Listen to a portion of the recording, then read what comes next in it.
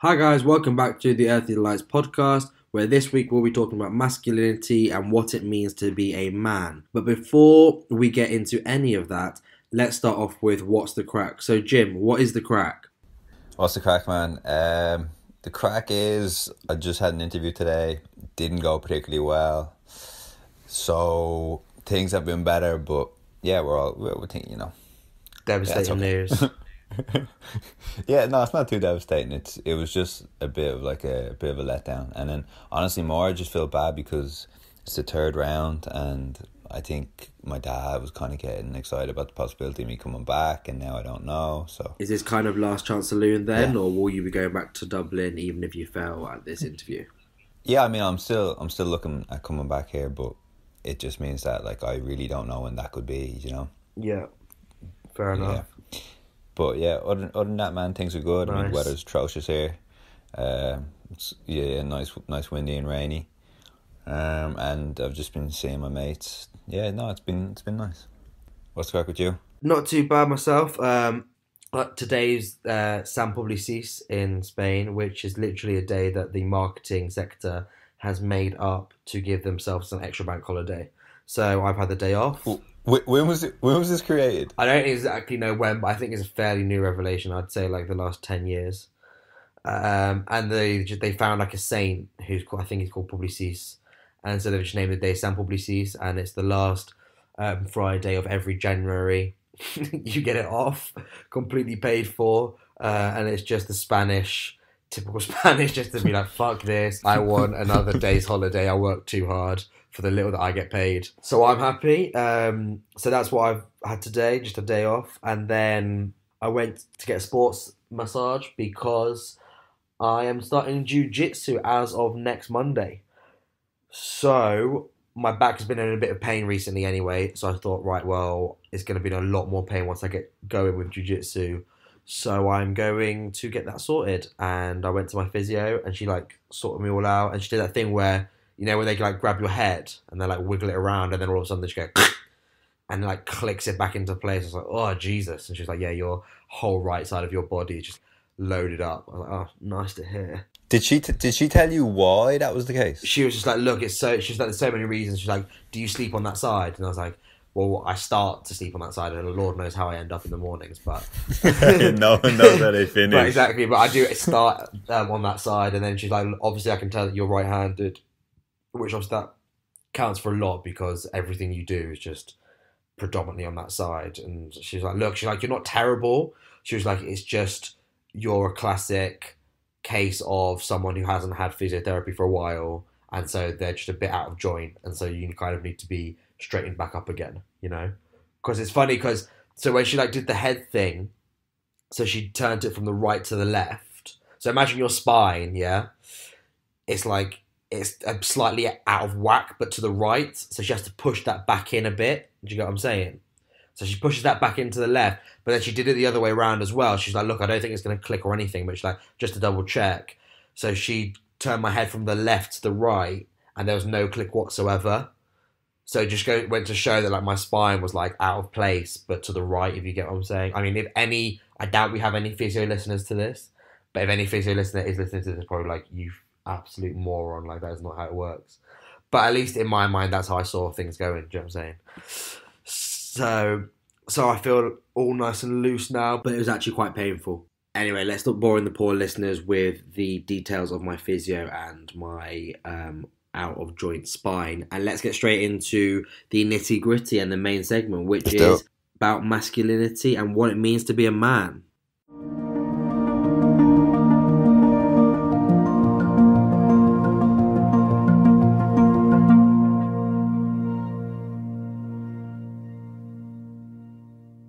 Just to give a bit of background and try and just tell people why we're doing this episode about masculinity, I saw recently a mini YouTube series from The Guardian, which was done by this reporter called Iman Amrani.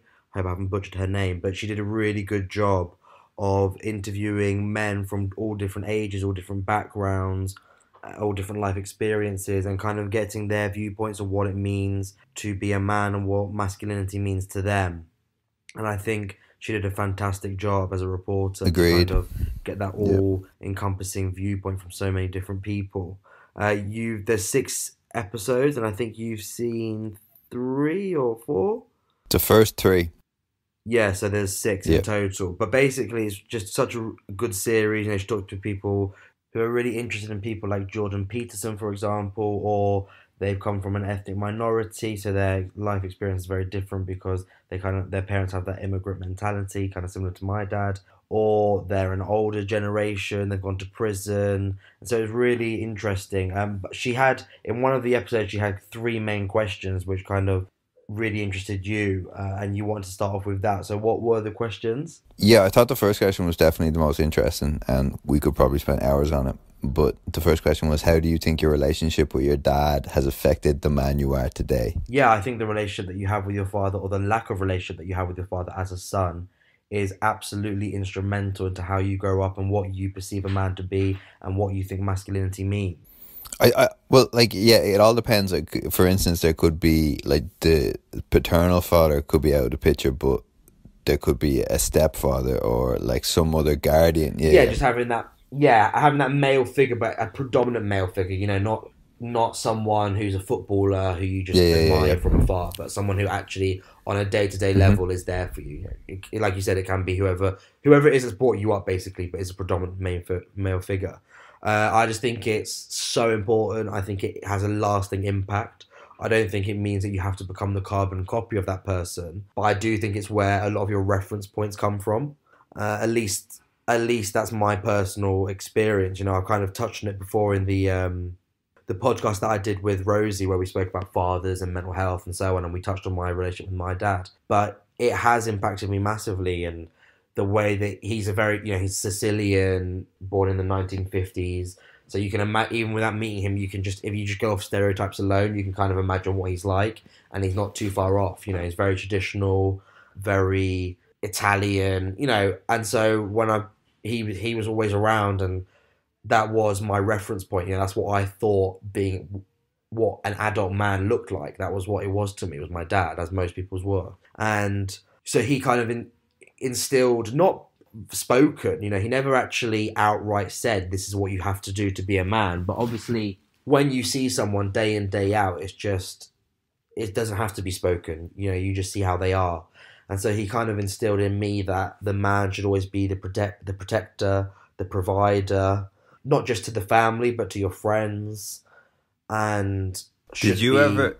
Sorry, Did you ever witness your dad react to an alternative model of what he probably presumed to be quote unquote masculinity? Well, my mum would always argue that my dad had some sort of inferiority complex when it came to being a breadwinner, because there were times where my dad was the breadwinner in terms of he was earning more, and then there were times where my mum was earning more, especially when my dad was starting up the business at the restaurant.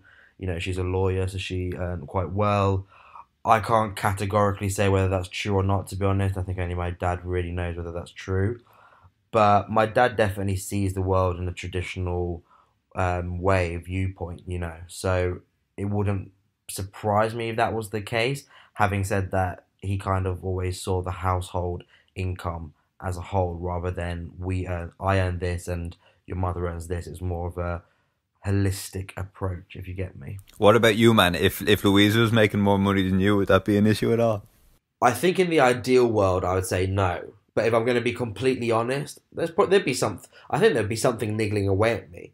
It wouldn't like be enough for me to lash out or to break us up or anything like that. But I'm pretty sure there'd be some part where I would think, you know, where it would eat away at my ego to some extent. I would think.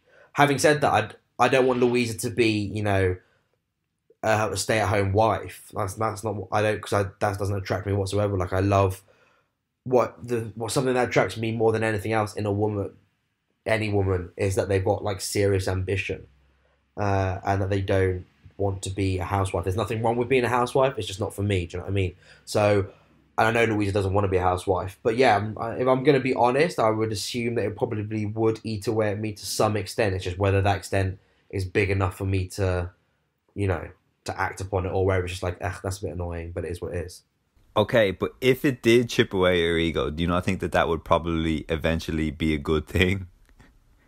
Do you Yeah, know? I mean, yeah, Like, if you like look at it like that, I suppose it's not. I've definitely got a big enough ego for some bits to be chipped away at. no, no, it's not even Without like you. It's no, but not I get even what you you say. personally. No, I get what you're saying. Yeah, like it would be. I think I'm just trying to be honest. Do you know what I mean? Like I know what the right answer is here. The right answer is to say, "Oh, it wouldn't bother me whatsoever. I would actually be happy to be the stay-at-home dad. Like I would love Louisa." Do you know what I mean? I know that's the correct answer. But the honest reaction is no. Like I wouldn't be unhappy with it, but I wouldn't be happy with it. Does that make sense? It would just be like, oh, right, okay, so this is the dynamic we have now. But then, having said that, the other part of me goes, the way that I see money when it comes to a couple is I see it as our money. So, like, look, for example, Louisa and I earn X amount. I see that as the couple earns X, not I earn 21 and Louisa earns 20. No, I see it as a household, we earn 40. Do you know what I mean? Because there's strength in numbers, is that scale of economy. Okay, Seb, but bring it back to your dad. Have you ever had a discussion with your dad about what it means to be a man? Like, or is it just all what you saw when you were a kid, and then you've kind of inherited some of this accidentally or inevitably? I've never had the outright conversation with my dad.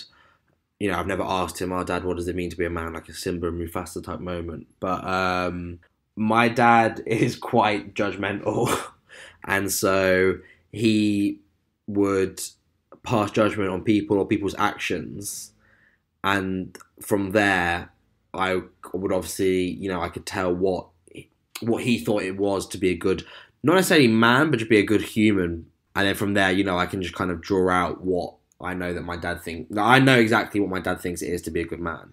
I didn't need to have the conversation. Do you know what I mean? It was so clear that there was no need to even have the conversation. Like I've never asked my dad, "Do you like pasta?" because I know what the answer is. It's that same kind of vibes. So like I said, it's that traditional view. I think most men of his era think that way. But then, have you ever challenged him, like, lately, now that you have developed your own idea of what it means? Not lately, because we haven't seen each other that much over the last few years because I've moved to Madrid. And so when we do have conversations, the conversations we have are kind of about the family and about this and about that. And we don't actually kind of have the privilege to delve into nice, interesting conversation, because it's almost like when we meet up, we have a news bulletin. Do you know what I mean? It's like, oh, this is what I've been doing. Oh, this is what you've been doing. Oh, okay, cool. And it's like that for 2 days, and then I head back off to Madrid. So I haven't actually had the chance to. Like we just haven't had the time to, in all honesty. But I don't. It's not that my dad's an ogre or complete relic of the past. But for example, I'm sure that my dad thinks it's important and understands that it's important. Well, I know this is the case. I know that he thinks and understands it's important to express your feelings and so on, and to not bottle it up, even though he continues to bottle things up. But he understands that you shouldn't. But equally, But he just can't take his own advice. yeah, it's hard for you to change a way of life for 63 years, But equally, having said that, I don't think he would agree with the idea that men should cry whenever they feel it's necessary. It's kind of that juxtaposition whereby my dad recognizes this new modern thinking and to some extent agrees with it, even though he doesn't live by it. He does agree with it, but there's a cut-off point, and there's a point where he goes, "No, that's too far." Like let's not just do away with the traditional view of a man, because there are some good points there. And so there he has his limits. And I think, to be honest, I don't want to speak for men, but I think unless you're very introspective and very self-critical and so on, and very fluid in the sense of you're happy to change with the times and to really question your belief system, I think that's true of most men from his era. Like, what would you think about your dad? Like, is your dad traditional, or is he a complete modern man, even though he's, 50, 60 years old? I definitely wouldn't describe him as a modern man, but I would also say I would question whether, yeah, I would say in a similar vein to your dad, that he would accept some of the prevailing trends, particularly in terms of emotional speaking, maybe counseling, these kind of things that would have been completely taboo for men in the 70s or 80s even. I think he accepts these things, but again, yeah, like you said, I guess it's like one knowing something is one thing, but then living by it is a completely different thing. And I don't know if they, or my dad in particular, is willing to like go in and start like unwinding all the knots that have been knotted over the last like 6 decades, you know. Yeah, and I think we're all guilty of that, by the way. Like, if everyone took their own advice, we would all be perfect human beings. You know, everyone is so good at giving advice, and very few of us are actually good at taking it. You know, how would you say, just to more specifically, I'm going to put the question that you asked me at the start right back to you. How would you say that your relationship with your dad has impacted you and how you see masculinity and what it means to be a man? I would say he's without doubt the biggest influence on my life. Yeah, he's very inquisitive, and he enjoys the kind of dance of an initial conversation, and he would very rarely just like, you know, sit back and let somebody else interrogate him. He kind of enjoys being the instigator and trying to create some sort of bond straight away. And I don't know if I necessarily have that, but I remember actually at my dad's birthday, my godmother said that to me at the party, because I was seeing people that I hadn't seen in so long. I was just really enjoying the attempt to connect people that I knew but they didn't know, and she was like, "Oh yeah, you're just like your dad there." I think that's definitely one thing. The love of music, that's another thing. My dad I grew up listening to music that my dad plays, and music's a huge part of my life now, even though I don't play an instrument. I would like to though. And if I could bring it back to traditional masculine points, i.e., for example, how is your dad in the sense of when it comes to expressing emotion, how has that affected you? How is your dad when it comes to the thought of being the protector, the provider? So does he subscribe to that thought, and do you as a result of that? And you know, the question that you asked me, have you challenged your dad on his views now that you may potentially have some sticking points, you know, seeing as you're a millennial? Okay, so the first one, what was the first one again? There's a lot of questions there. The first one was the first one is just to bring it back to traditional masculine points, i.e., expressing emotion. What else was it? Expressing emotion, being the protector, being the provider, all those types of things. How have you seen that in the sense of how he acts, and how have you taken that on? Oh yeah, okay, yeah, I'll answer that first. Well, the first thing that comes to mind is that my dad has always provided, or he has always been very open, a very expressive, very emotional guy. That's definitely something that I've taken as a given. Yeah, I just grew up, I guess, with the idea that of course I should express myself, particularly if it's maybe in a vulnerable state. But on the flip side, I think this is where me and you might have different backgrounds. He definitely never really showed a violent side, and I think if you ask people who know me, they probably haven't seen a violent side to me either. And I've only actually been thinking about that recently, about how maybe that is, I don't know, maybe I have subconsciously thought that violence was not something that should be expressed. Or even anger. I mean, there was never a lot of anger or violence in the house, and that certainly impacted me as well. I guess I need some more time to unpack that. But on the flip side, I also have taken or have seen him just be incredibly selfless and like countless times him give, you know, like a ice cream cone to me and my sister who have dropped theirs or something. And obviously that's a small example, but he really is so selfless. Like, he will always put the kids, put the family, put his friends ahead. And yeah, they're the main things that I take, if you'd ask me, so. Yeah, I would mirror that in the sense of the family. You know, I think people can get it misunderstood when we say that our dads have instilled that notion of being the provider and so on. It's not necessarily the sense of, oh, you have to be the one who earns more money. It's the sense of put your family before yourself at anything. And my dad has always been that. He's got many faults, as many of us, as we all have, but he always, like you said, put us before him and before others at any point that he could do, you know. And little things, but I remember when we would have dinner parties around our house when I was younger, and so my mum and dad would invite their friends around, and they'd come obviously with their kids. And obviously my dad's a fairly good little like house chef, and so he would, you know, be cooking up a storm, and the kids would get the exact same food and we'd get it first. And I remember my friends' parents always making a comment like, oh, you're going to give my son like a beef fillet with like this and this, and do you know what I mean, and some truffle pasta and stuff. My dad's like, yeah, of course, why would I not? And oh, you're going to serve them first? And I was like, well, yeah, they're the kids, of course they're going to eat before we eat, you know, in the sense of they should have the best plate and then we'll have what's left over type thing, because we're adults, we can deal with it.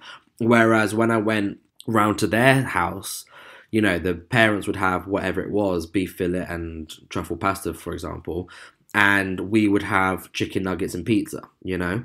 And it's just that whole thing of like, my dad never ever treated us differently. He never treated us as like inferior human beings because we were 5 years old. He always gave us the best. If he would often cook. In fact, I remember this would happen all the time. He would always cook, and he would always say, does anyone want anything? Because I'm about to cook some pasta or whatever. And I'd say, yeah, I'll have some. So he'll cook a portion for me. And my sister and my mum would always say, no, we're fine, thanks, don't worry about us. And then my dad would cook up a storm. He would bring it back into the living room. We'd be sitting watching the TV. And then my mum and my sister, every single time, would always go, what's that you got there? And my dad would be like, I told you, it's blah, blah, blah. Normally a pasta dish. And then they'd say, oh, can I just try a little bit? And then they would try a little bit. And before you know, and this is like 100% the case. And then before you know it, they'd have half, if not 3/4 of the bowl. And my dad would be left with the scraps. But he never, like, he would complain in a jokey sense, in the sense of, I tell you every time I'm going to cook. I always ask if you want me to cook. You always say no. Why don't you just say yes and I'll cook it for you? But he would never not give them it. Do you know what I mean? And that was with everything. He would work late hours. He would often go on, you know, I remember once he went to South Africa for months at a time. That wasn't because he loved to travel. You know, he did that because that's what allowed us to have the best possible start in life, and what allowed us to go to the best schools and to have the best house and, you know, whatever else. He didn't do that because he loved to go away from his kids. So to me, that was the impression that when I say my dad instilled in me that as a man you're supposed to be a provider and a protector, that's what I mean. I don't mean that he instilled in me that I'm supposed to earn more than Louisa, or that if someone ever spoke badly about Louisa, I'm supposed to smash their head in. What I mean is that like you said, it's that selflessness, and just to put your family, your wife included, before you at every turn. And that's something that's really stayed with me, and that's a traditional aspect of masculinity that I think is really honourable and something that we shouldn't just discard. You know, I hope that I pass that on to my son, and that he passes it on to his son if he is to have one, and so on and so forth, because I just think it's such a good trait to have. And look at us, we're both talking about our dads almost in awe, because your dad gave you an ice cream cone when you dropped yours, and because my dad would give me pasta. You know, it sounds so stupid, but yeah, at the age of 23 and whatever else, we still remember it, and it's left a lasting impact on us. So that's something I would 100% agree. And it was just because it was on such a consistent basis. Like there was, it wasn't once. Yeah. Man, have you ever had a male a male role model that wasn't your dad? Not when I knew you were gonna ask this question, I was trying to like rack my brain. I was thinking, who did I like look up to that wasn't my dad? Or who did I just look up to in general? And I was trying to think, and the only person that I can think of that when I was young I looked up to was Thierry Henry. But that's only because I loved Arsenal and he was our best player by a country mile. And so I just looked up to him. But it wasn't in the sense of, oh, what can Thierry Henry teach me? And what can I learn from Thierry Henry's life? It was just that infatuation that you have as a kid with, especially if you're into sports, with a sports star, you know? But I didn't really have someone where I went, oh yeah, he's my role model. And to be fair, if you asked me when I was 10 years old, who's your role model, I wouldn't have even said my dad. Like, it was, when I was younger, I didn't like look up to my dad and go, oh, I want to be you. It's only in the later years that I've looked back and gone, there are traits that my dad's taught me or that my dad showed that I want to take on in life, you know? It's only in hindsight that I would maybe call my dad a role model, but I wouldn't have done so when I was 10 years old or even 15. What about yourself? No, I would definitely have picked a footballer also. But then, what about you if you were late teens or early 20s? Did you have somebody that you aspired to be like, I guess, or that showed traits that really resonated with you that you might not have seen with your dad? I've never, and this is going to sound cocky and going to come off bad probably, but it is what it is. I've never looked up to someone and gone, I want to be like them. Genuinely, honestly, I can say that I've never done that. And okay, partly because you go on? But be inspired by someone. Okay, well, you're going to laugh, but and I'd say this probably it's been since I was about 20 years old since I've got into podcasts, but genuinely Joe Rogan. And I say that because he's probably in terms of hours, he's probably the person that I listen to the most that I don't know on a personal level. You know, that's not a Louisa or that's not a you or that's not one of my best mates. Because he releases, 4 or 5 podcasts every week and they're always 2 hours long and I listen to them from start to finish every single podcast because I do it at work and stuff like that. So naturally, if you listen to someone for 10 hours a week on an average, naturally, whatever their dogma is going to seep into your veins. So that's just natural, you know?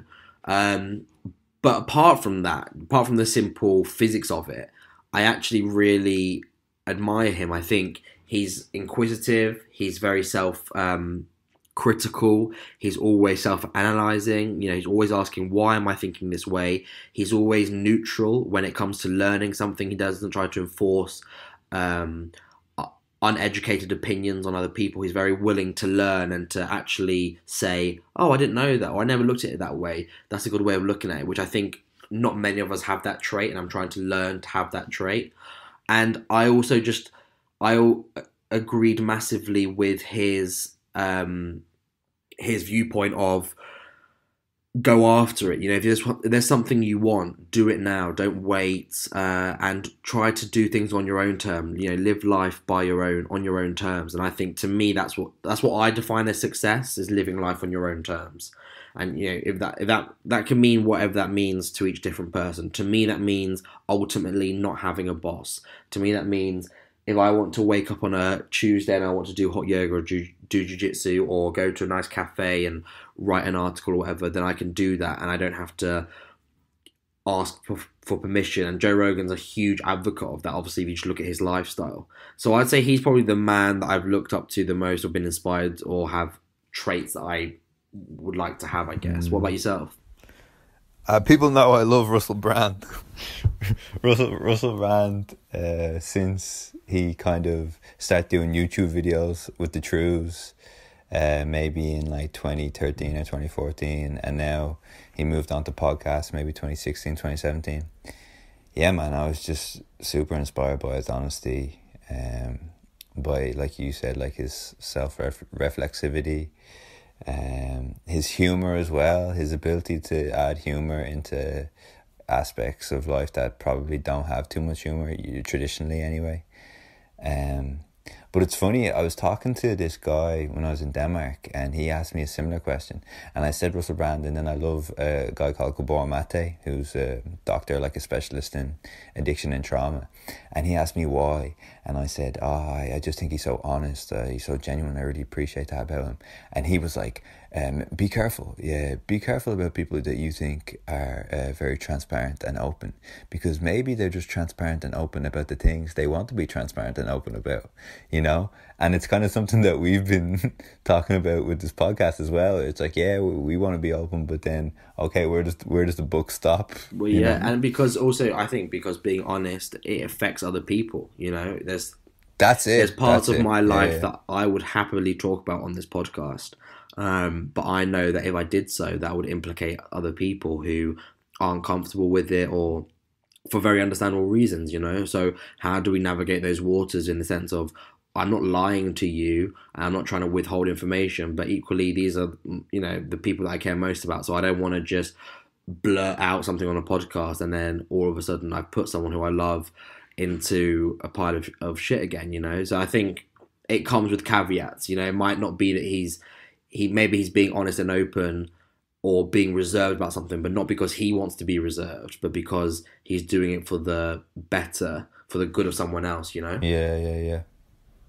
For sure. What was the third question, the last question?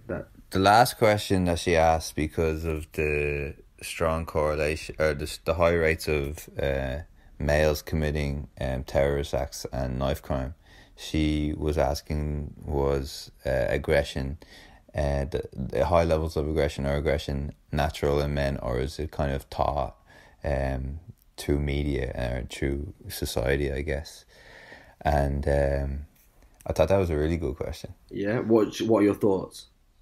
I think it's hugely taught, because I was actually only reading this book yesterday, and it was highlighting how if we are just watching movies and dramas, traditionally when we see like men receive news that hurts their ego, they almost exclusively react in violence, whether that's to a wall, to another person, to themselves, and unconsciously, of course, you're going to adapt that, you know, because obviously women get angry often as well, but yeah, it's very, you see it a lot less in films or in dramas or in media, full stop, women getting angry compared to men getting angry.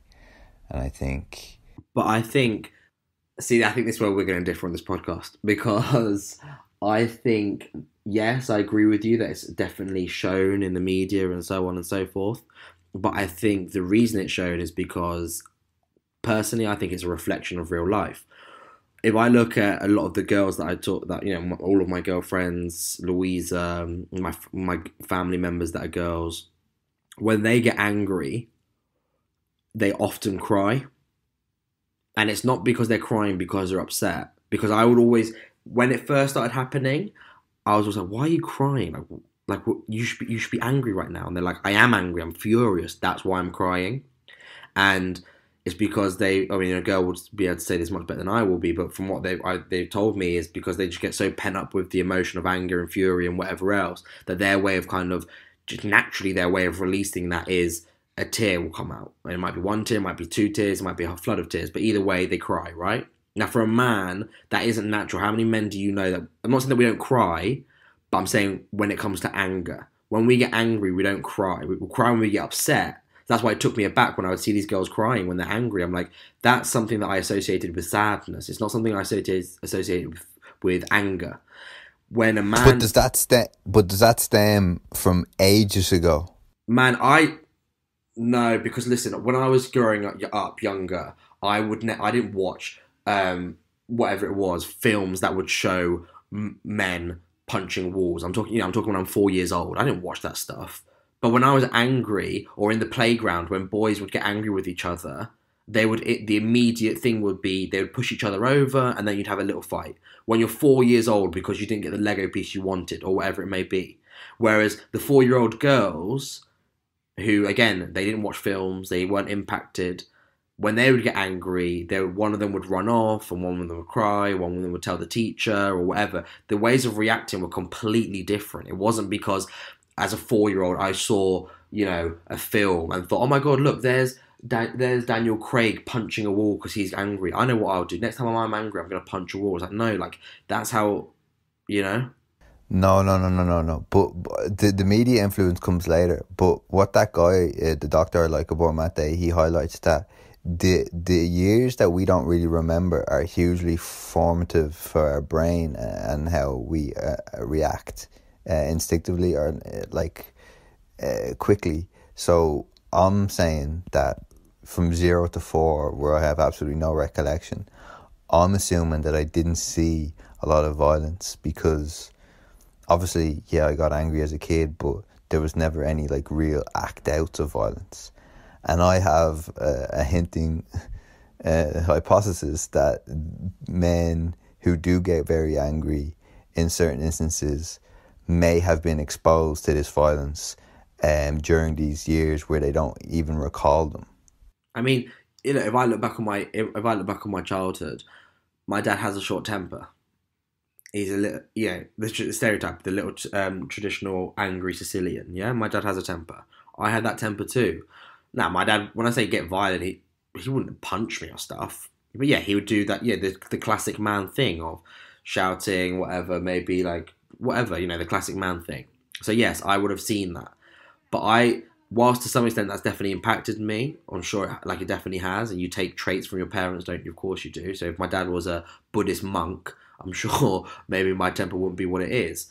But I also do think that you can't, I think it's impossible to deny that there is some part of nature that comes in to men being more open or more willing to go to violence straight away and aggression as a measure to solve a problem than women. If you look back, I was reading the book Sapiens, which is just all about human history.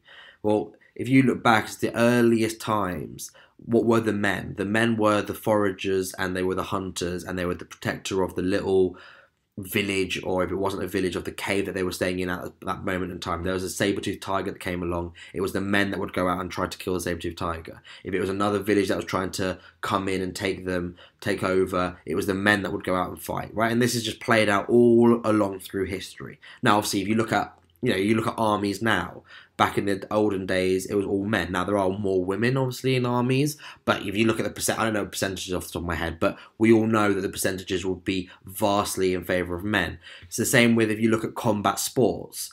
Now, if you look at MMA, which she actually interviews she goes to an MMA event and interviews a couple of MMA fighters, but if you look at MMA or you look at boxing, there are some female boxers and there are some female fighters and very good ones, but it doesn't appeal to them as much as it appeals to a man. And I think there's some. But is that because it's more accepted for the man to be fighting rather than the woman? Slightly, but that's not the only reason.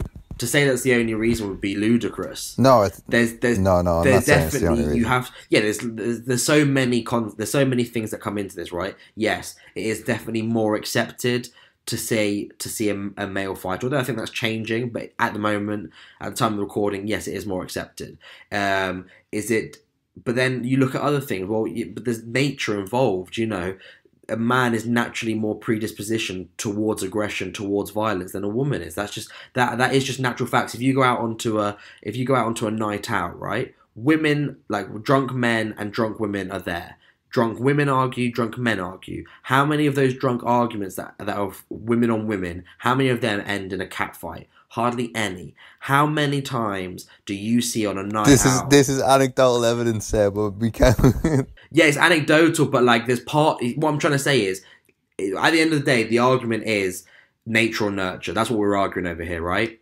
No, but I'm not saying either or. I'm just saying I'm just questioning the degree of which, I think it's 50-50. I think it's 50-50. I think there's definitely a part of us that we grow up as men and it's just natural in us. You have testosterone, for Christ's sake. That is biological, and that brings out this emotion to some extent, and it brings out the aggression and the it helps you with violence. You know, it helps you go into battle. Is the testosterone, right? Well, that is naturally um, a more male hormone. I mean, women have it, but they have it at a lesser extent, just like estrogen. Women have more estrogen than men do. Men have estrogen in their bodies. We just don't have it to the same extent as women.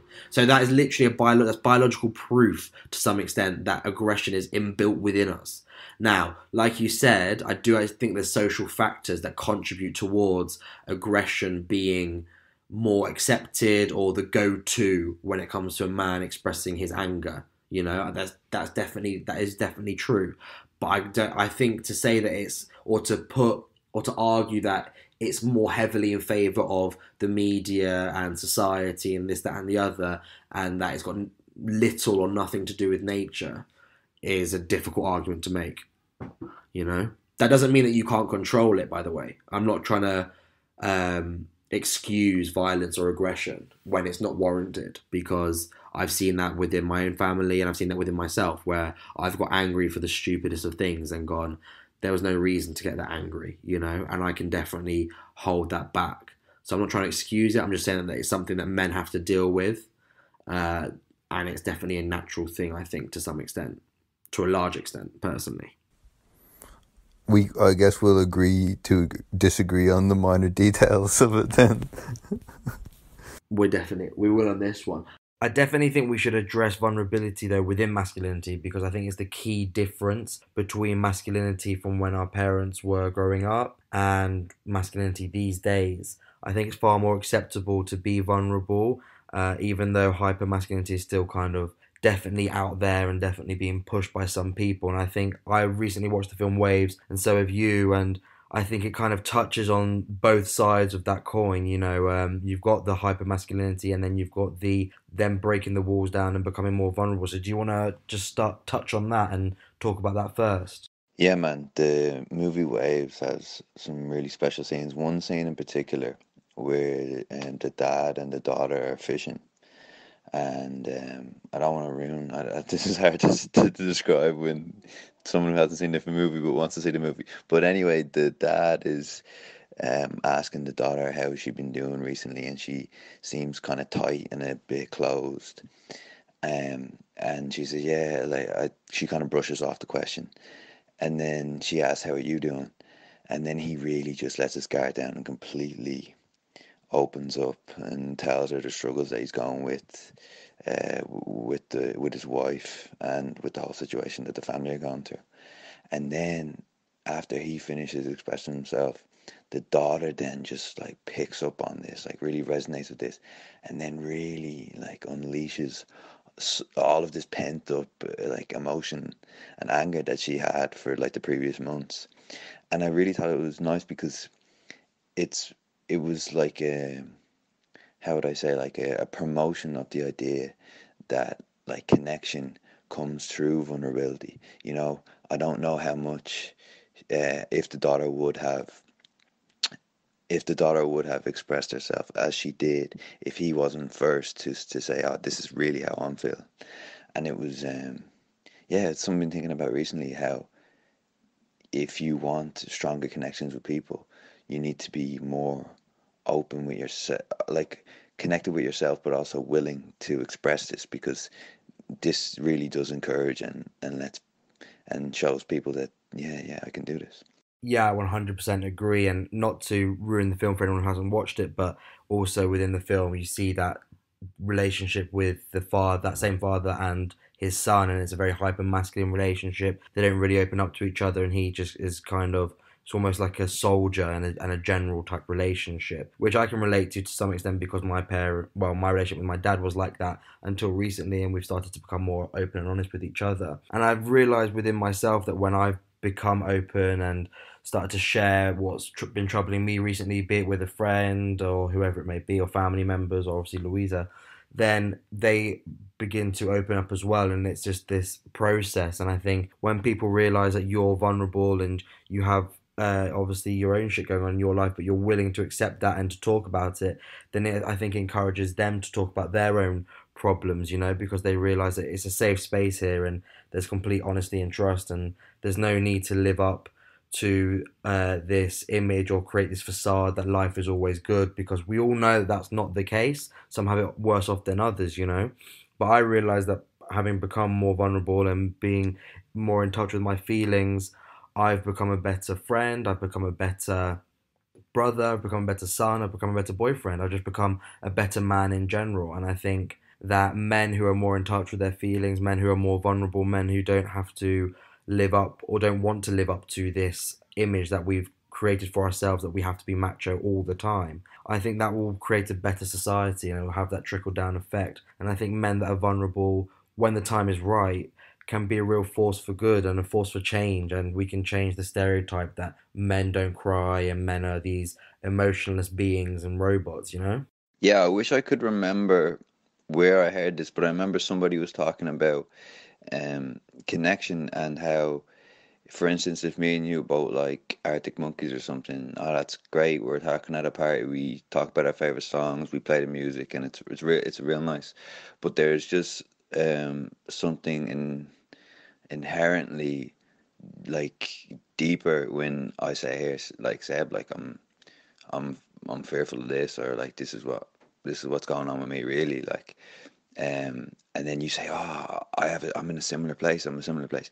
That is a profoundly different and deeper uh, sharing, you know. And it's not that like we shouldn't talk about our favorite bands or anything. I'm not saying that, but I think if were people who are hesitant, if they knew the connection that could come from this vulnerability, that they would be way more likely to do it, you know, way more likely to express.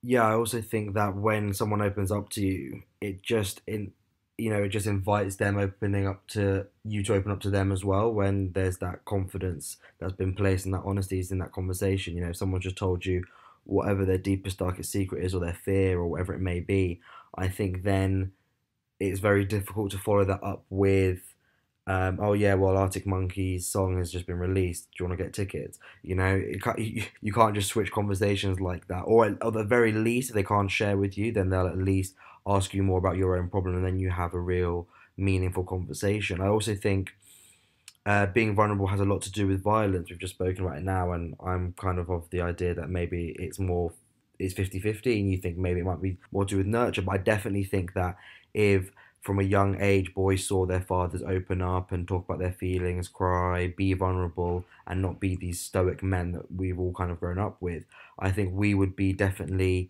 less predisposition to go towards violence when we experience anger or fury. You know, when I see girls get angry, often try to talk it out first before they even get to anger, they try to talk it out. And I think that's because they've been taught that they can actually talk about their feelings and it's not weak, it's not silly to do so, you know. And I think men are pressure cookers, and if we had that ability just to open up and to talk about our feelings when and as and when they occur, then I think that would just let off a bit of steam, and we wouldn't have to resort to punching a wall, or worse still, actually punching somebody else.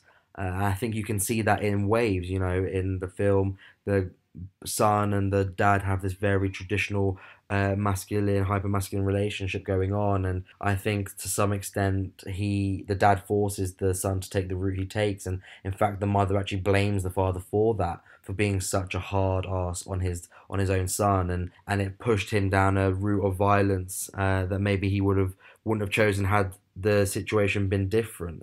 So yeah, there's so many things to take from it.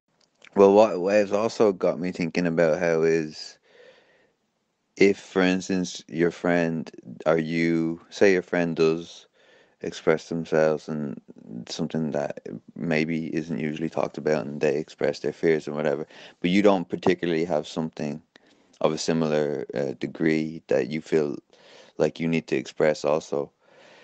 What Wave got me thinking yesterday was that when you do that anyway, what you're doing is like leaving the door open.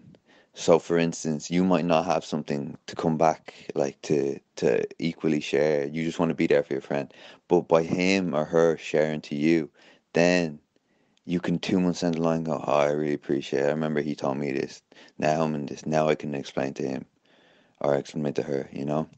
And I think that's also really important because, there's going to be times where you don't have um, a similar level or the similar strength of feelings to express.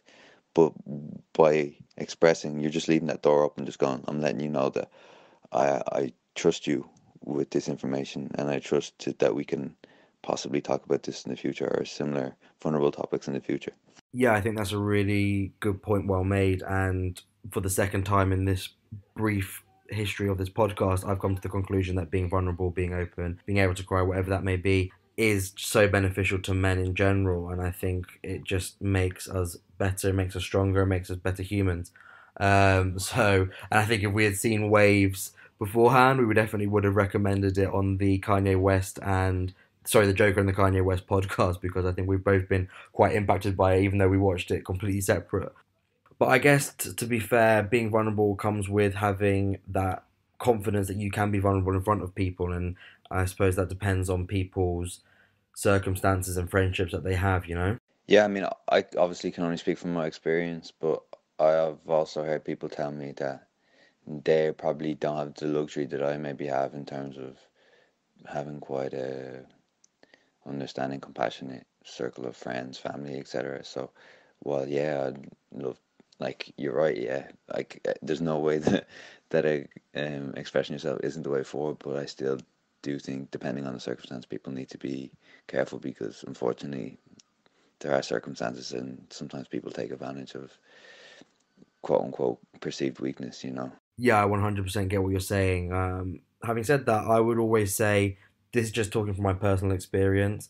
If someone takes your quote unquote perceived weakness as something that they can take advantage of, then that speaks more about them than it does about you. And for me personally, the more people I've told about whatever it is that I'm going through, it's just a weight lifted off my shoulders, and I just feel like I'm walking freely.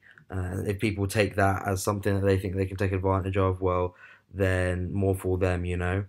But just to move on, there's a couple of points that come outside of those three questions that I think are really important when it comes to uh, what it means to be a man, what it means to be a good man, and so on and so forth. And I think maybe, I mean, to some extent, my point I'm going to bring up is linked more to humanity than masculinity. But I think having a meaning and having a purpose, having an objective is so important to men. And why I say to men is because we're built, you know, like I said, we're told from the get go, right, that you're supposed to be the provider, you're supposed to be the breadwinner, this, that, and the other. And I think sometimes the realization that because when you hear that as a young kid, you think, you know, you've got all the enthusiasm in the world, and you think, oh, I'm going to be a footballer, and that will give me, and I'll be a breadwinner by being a footballer. And then you realize, oh, I'm not going to be a footballer. There's no way I'm going to be a footballer. And before you know it, you're working in an office, you're working in a job that you have no actual hobby or no interest in whatsoever, right? And that doesn't give you meaning anymore. Like you've lost your sense. You've come off the path. You know, it's like I saw Jordan Peterson saying this thing, and it's a good analogy. No one goes to a shooting range and just shoots a rifle. You have to have a target. Otherwise, shooting the rifle just into midair, there's no fun in that. But you have to have that target to aim at, right? And I think when you don't have that target, when you don't have that aim, you can really start to unravel. And in fact, I was just talking to one of my friends, Ollie, recently, and he was just asking me how the podcast is going and so on and so forth. And I said, man, I don't want it to be hyperbole, or to go over the mark here, but this podcast has really given me a direction. It's really given me almost a new lease on life, a motivation, because I've now got something that is mine, which I've always wanted. You know, I'm not, like I said, I don't want to work for someone for the rest of my life. So I've now got something that's in my own hands that I choose, you know, along with you, obviously, we can choose where this goes to some extent, depending on the work that we put in and so forth. And it's really given me, like I said, a direction in my life, and I was missing that for a long time, and it was something that I was really struggling with, trying to come to terms with the fact that my life was going to be clock in at 9 and clock out at 5 for the rest of my life until I was 70 years old and retired. And I just couldn't accept that because I've always had big, maybe stupidly or maybe because I'm egotistical or whatever it may be, but I've always had kind of these grandiose dreams of what my life would be. And then the reality that I was living was like, oh, this is so far away from what I was hoping. I was starting to unravel myself, and I was starting to lose what it meant to be Seb, you know? And I think that's so important for someone to have, for anyone, man or woman, but for men, I think it's so important to have that sense of direction. And then I think, people always say, oh, and a friend of mine, I said this to another friend of mine, and she came back with, yeah, people always say, I'm so happy to hear that from you. She said, people always say, you should, it doesn't, work's fine. If you hate work, it doesn't matter, it's fine. Because as long as, you have your little hobbies like the gym and you see your friends, then that's, a good life. And she said, but that doesn't give you meaning. She said, you don't wake up in the morning because you're going to see your friends. You don't wake up in the morning because you're going to lift weights. She said, you have to have a goal and objective to strive for. And seeing your friends and going to the gym and keeping on top of your health, that's all great, but they're byproducts. Shouldn't be, that's not your number one objective. And I think she hit the nail on the head there. Lara, if you're listening, shout out to you. But I don't know if you agree with me or what your take on that is, if you've struggled with that at all. It's funny you say that, man, because this week I've been thinking the exact same thing with the podcast.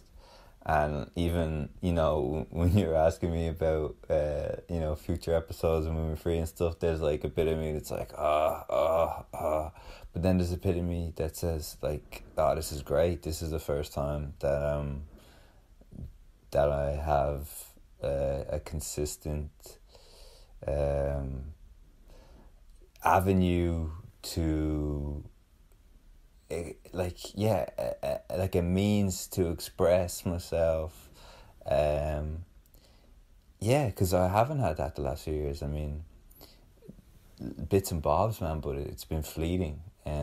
A bit like when you're a kid, and when you're a kid and I don't know about you, but like I see Wimbledon and then I want to play tennis, and then my dad buys me a tennis racket, and then then it's October, November, and you can't play tennis in Ireland anymore then, unless, so that's gone.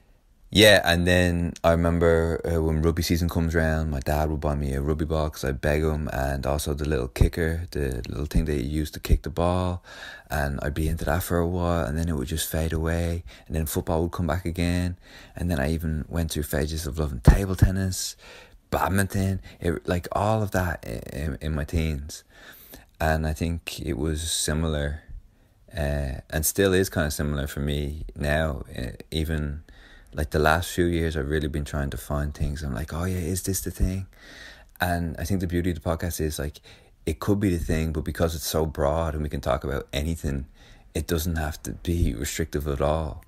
Like I was thinking, when I was getting into yoga, I was like, oh, is this the thing? Or with meditation, is this the thing? And and the fact that you text me and you're like, all right, when we record next, it's I have to remind myself to be really grateful of it, because otherwise I would still be like going to the shooting range and not really shooting. Yeah.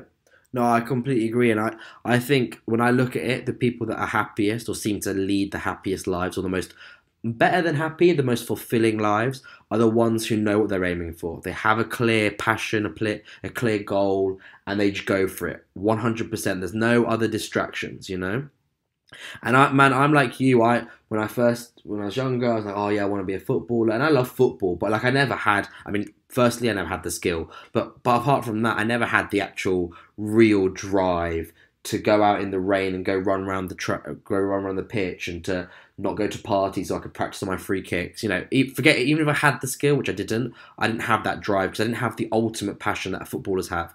Then, like you said, it was just one thing after the other. Oh yeah, I like this. I dip my toes in it, and then I'm like, yeah, it is what it is, and back out. And then I think for the longest time, and I'm trying to decide now whether it is what it is, but for the longest time, I sold myself the dream or that I wanted to run a restaurant or a bar. And I've told every person I know that that's what I want to do. And I think part of me told everyone I knew that's what I want to do because it was like, if I tell everyone, then I have to go through with it, you know? But now that I've done this podcast, I'm kind of like, I'm not sure, you know? We'll have to see where this podcast goes. I don't want to take it, you know, let's not run before we can even walk. But there's part of me that goes, well, this is actually really interesting to me, running the podcast, not just the podcast, the website, you know, being able to put up articles whenever we want to on the website, to try and get guests on, to interview them, the whole like chase to see if we can get someone on and hound them down to basically like to surrender and say, yeah, fine, we'll come on your podcast. All of that stuff is so interesting to me. And I'm like, well, if we can if we can really make something of this, then I don't know, I don't want to speak for myself in 50 years' time, but I could happily see myself doing this for a long term. And the feedback that we've had from people, people have had little criticisms in terms of volume and this and that and whatever, but they're just technical things. But the resounding thing that I've got is people love the idea. And if they love the idea, then we've got something to work with. You know, I'd rather the idea was great and we can be better in terms of the professional aspect of the podcast rather than the sound system be amazing, everything be amazing, the way that we talk is perfect, but the idea is actually dud, because then you've got nothing. And I think I'm like you, man, and I think, you know what, I think so many people, the majority of people, are searching for something to give their life some sort of purpose and to give them an aim, an objective. And I think that's what has led to this huge kind of void that needs to be filled by people like Jordan Peterson or Joe Rogan or whatever, because people are just dying for someone to give them a purpose, someone to tell them what to do, because they're lost in the wilderness. And I mean, I am still there. I think I'm still lost in the wilderness, but I think I can just about see the path through the bushes, you know? And I think it's so important, man. I don't think it can be overstated. And I think maybe it's not really a masculine thing. I think that's just human beings in general. But I think they're the luckiest people are the people who find, you know, whether you're a David Beckham or a Brian O'Driscoll or a this or a that, and you find what it is that you want to do for the rest of your life when you're 5 years old. Well, that's a very lucky individual because they've had a purpose for their whole life. I mean, yeah. I mean, yeah. You could say that they're lucky, but also, maybe they don't have the same appreciation for someone who has been searching for 30 years and then finds it. You know, that feeling would probably be pretty special. But I think I'd go without the appreciation, to be honest, man, and just have the objective from the get go. I'd happily sell the 30 years of appreciation to like know what I want to do from the age of 5 and just go for it all like 100%. And I also think there's something. There was always this saying, right? And it what is it? Something about failure. Fail bigger next time, or something along those lines. I basically just being like the whole thing of like, don't be scared to fail. Was it you can fail again, but fail bigger, or something along those lines? And I never kind of really got it. I was like, well, that sounds like a load of shit, to be honest. But I think I kind of understand, and there's something really brave about going for an objective, right? Following something 100%, because it makes you vulnerable. Because if you never give your 100% at something, then you never really fail at it. Do you know what I mean? So you can say, like, I never really tried to be a professional footballer, so I never really failed at being a professional footballer. The fact that I'm not one doesn't mean that I failed, because I never really tried to be one. Whereas if I went to every training session, and if I got my dad to drive me up and down the country, and I did try to do all of everything possible to be a footballer, and then never was one, well, then I failed. And I think that is something that scares a lot of people off trying to do something. And I think, you know, with this podcast, I've spoken to a lot of people about it before we'd launched, obviously a lot of my friends and stuff. And a lot of my friends, since it's been launched, have like said, and some of the Facebook comments and shares or whatever have said this, which is, I can't believe you've actually finally done it. Like, well done, so proud, blah, blah. But a lot of my friends said, I can't believe you've done it. I thought this was just another one of your big ideas. Because I'm one for having a million ideas, but I very seldom follow through with it. And I think there's definitely a part of me which is like, well, I can talk the good game, but I'm not sure I actually want to go through with it, because what happens if I fail and I don't make it, and then I look like an idiot in front of everyone, you know?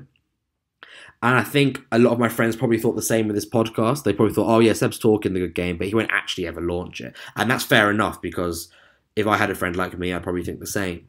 But to put yourself out there and to go, look, we've launched this podcast, we've launched the website, we've done this, we've done that, here's the artwork, we hope you like it. And then just to carry on putting content out there and to aim to make it into something that's really positive and really is an actual thing that people are listening to that aren't just our friends.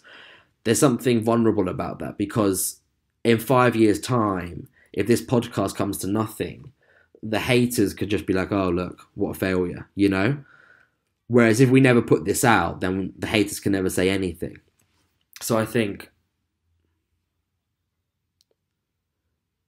yeah, 100%, yeah, because you go, oh, well, I'm not a failure. Because if you don't try anything, you never fail at anything. That's just facts. You know, and I think that's another thing where I think maybe a lot of people, some people might know what they want to do, but they might be scared to take that first step and to actually throw themselves into it. Because when you have a hobby, that's lovely. You know what I mean? And that hobby can be anything. Before we started this podcast, the hobby that I had, or one of them, was talking about these things with you or with other friends in person. But then the minute you make a step to make it, you take a step to make it into something, whatever that may be. So if your hobby is cooking, but then you take that first step and you want to go to culinary school, and then you want to launch a restaurant and stuff, that first step of going to culinary school is scary, because you're turning your hobby into something that actually is now more than that. And because you can't fail at a hobby, but you can fail at something that you're trying to make your job. You know, that's, man, when you're talking about this, right, it reminds me of Jim Carrey said a very similar thing. Do you remember that documentary that came on Netflix? Was it on Netflix? Yeah. And he says that he remembers one of his earliest memories when he was a kid was his dad coming home, who didn't like his job, and his dad came home and he had informed the family that he lost his job. And then Jim Carrey said, like, that was the time that I realized that if you could fail at something that you didn't want to do, you might as well fail at something that you want to do, you know? Yeah, I remember it now, you having said it, and again, you just can't, how can you disagree with that point? But even if you know that's it's what we said right at the start of the podcast, everyone is so good at giving advice and very few of us are good at taking it. So even if you know that that's true, and no one would argue with that point, you know, everyone would say that's true, but it's still very difficult to take that on and actually live that phrase literally and go, okay, well, yeah, I believe that phrase, but I'm not really going to try hard at being a golfer, even though I love golf and I'm actually pretty good at it. But I'm not really going to try, because, like, man, who's got time for that? That's not realistic. Yeah, that's it, yeah. And it's like, well, what is realistic? Is it, like, just because everyone goes to a job that no one likes, that doesn't mean that should be realistic. And that's just something that we've all accepted for whatever reason. But that's no, you know, people should be able to dream. And I think J. Cole says it once, right? He said, if your dreams aren't big enough, like, then dream again, or dream something else, yeah? And it's like, that's 100% like true. Like, if your dream is to be a receptionist, like, dream bigger. Like, you should then dream to be like the head of HR. And then you should dream, if that's not scaring you, then you should dream to have hold a company that, like, runs HR for other companies, and you freelance. Do you know what I mean? Like, whatever it is. Yeah, I think you're hitting on the idea that you should not do something because you're scared of it is something that I'm trying to reject now more and more. Because me and my friend were only talking the other day about, like, these feelings of fear or anxiety. These are the feelings that you can't fake. You know, like, this is how you know you feel alive, and this is why you should do these things, because they make you feel alive. You know, I think it's easy to find yourself in comfortable positions, and then, yeah, this is nice, and then you see something that makes you anxious, and then you say, oh no, I don't want to do that because that would take me outside this comfort zone. But really, when you're outside of that, like these are the times when you feel like alive. Do you remember that quote I sent you? Yeah. I'm just gonna bring it up, but you can bring it up since it's your quote that you found. The quote was something like, I don't think anybody is searching for the meaning of life. They're just searching for the feeling to feel alive. And I think everyone is just doing that unconsciously or subconsciously, whatever, yeah. I mean, comfort is the enemy of success. You don't get anywhere by being comfortable, you know? And that's, if we're going to, Kobe Bryant recently passed away. And for some reason, it really impacted me. I have no idea why, because I'm not a big basketball fan, and normally I don't really care that much when celebrities die. But something about his death and what he stood for, and the fact that he got taken away at 41 years old by complete tragedy, it really hit me, man. But one of the things that I was like resonated with me was that one time he was talking to this commentator, right, and it was Stephen A. Smith, who's one of his friends, and Stephen A. Smith got a new deal on ESPN. And he was all happy about it, and Kobe Bryant was like, you should be happy, but like, that's, dream bigger, like dream like Oprah. Don't just be happy to be on the television channel. You should be dreaming about and working towards owning the television channel, you know. And that's something that I buy into so much. So people have said to me, with the podcast, like, oh, how's it going? I said, good. And I've told them like the plans that we've got, or that I've got anyway for the future. And people have said like, oh, be careful, like take it slowly and this, that and the other. And I get what they're saying. You know, you don't want to build yourself up just to be shot back down. But equally, I don't want this podcast to only be listened to by 10 people. You know, I really want this to go far. And I want it, in my mind, I want it to be the best mental health podcast that there is. Slowly but surely, but that's what my aim is. My aim isn't just to keep at this level for the rest of the time that we record. My aim is to constantly improve in every aspect of what it is to be a podcaster, you know? And I think having that ambition, it can be quite daunting, and it can scare off other people, by the way. Like when you talk to people, it can scare them off because they go, oh, fuck that, I don't want to talk to him. Like he's in a different world. Like I'm just happy living here in my like chilled little house, like in my chilled office vibes. And I don't really want someone to push me on. But I think we should all have someone that pushes us on to dream bigger and not just dream, but actually work towards that goal. You know, we can all say these things. Man, I have so many people in my life that do that for me. And again, we're talking about inspirations, but Joe Rogan is one of those people. But you can find those inspirations everywhere. But I think it's such an important thing to strive for. And there's nothing wrong with failing at it. Obviously, no one likes to fail, but if you do, at least you don't have the regrets. My biggest regret, or my biggest fear in life, this is like 100% serious. My biggest fear in life is that I'm on my deathbed when I'm 80 whatever years old, 90, 100 or 50, whatever it may be, and I regret not going for something. I regret being like, oh fuck, we should have done that podcast with Jim. I really think that could have gone somewhere, but I didn't do it. Or oh shit, I should have tried to open that restaurant, but I didn't do it because of this and this, or whatever it may be, you know. That's like my biggest fear that I could possibly imagine, to be sat on my deathbed and to go, if I had another go at life, I would have done it so much differently. So that's why I launched the podcast with you, and that's why I'm doing jiu-jitsu, man. I've been talking about jiu-jitsu to my friends for so long now, and it's like, bro, you're either going to do it or you're not going to do it. Man. So I'm like, wow, all right, that's it. We're starting on Monday. Let's see how it goes, you know? I'm looking forward to hearing about it, man. I'm going to be a black belt in the UFC. But nah, I'm too short. I'd have to make, 125 pounds, and I think I'm about 250 right now, so I'd never make the weight. But 245, man. Oh yeah, go in the heavyweight division with Francis Ngannou, and he'll knock me into next week. But listen, I think we should probably leave it there. But I think it's something that we can definitely touch on again, because I think there's so much that we haven't really unpacked here that we could do again. But we don't want to keep the listener on for 3 hours, as much as me and you would like to. So should we leave it there? And I'll just bring up the podcast that's going to come out after this, which is with a good friend of mine, Tom Swan. He's a school friend, and he's had a really kind of traumatic few years dealing with a tumour that they found in the brain, and he's just kind of been dealing with the consequences of that and what his new reality looks like. And he had a really positive aspect on his life, and I think it's something that we could all learn from. And you know, I've just been talking about ambition, but all he wants now is normality back in his life. And I think whilst it's brilliant to have ambition, like I've just been banging on about for the past 10 minutes, I also think we should couple that with being happy to be healthy, to have a normal life. That shouldn't be taken for granted. So I would really implore anyone to listen to that podcast. Obviously, I want you to listen to all of our podcasts, but I think it's one that really kind of puts things into perspective, and it definitely made me put my life into perspective and what I want from this life and what I take for granted.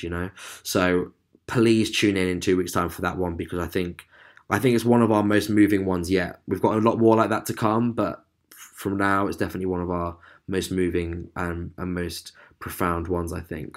So listening to that. But if you've been listening to this all the way through, we thank you so much, guys. Like, subscribe, share it, word of mouth, all of that stuff. Send us the 5-star rating if you think we're worthy. It means a lot to us. It helps us get out there. We're talking about ambition. We want this podcast to spread as far and wide as possible, and we can only do that with your help. So if you think this is good enough, and if you would recommend it if you think a friend could listen to it, then please go ahead and recommend. And Jim, if you want to say anything else before we send them off. You did it perfectly, man. Nice one. So we'll leave it there, and we'll be back in 2 weeks' time. But until then, have a good one.